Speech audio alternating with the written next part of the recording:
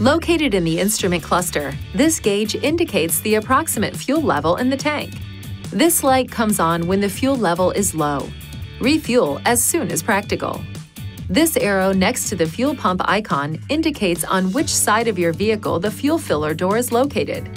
Push and release the fuel filler door to open. The fuel tank is not equipped with a cap. Simply insert the fuel pump nozzle into the opening. When it is removed, the opening will be sealed. Close the fuel filler door. If you need to refuel from a portable fuel container, use the funnel located under the luggage board. Please see your owner's manual for important safety information, system limitations, and additional operating and feature information.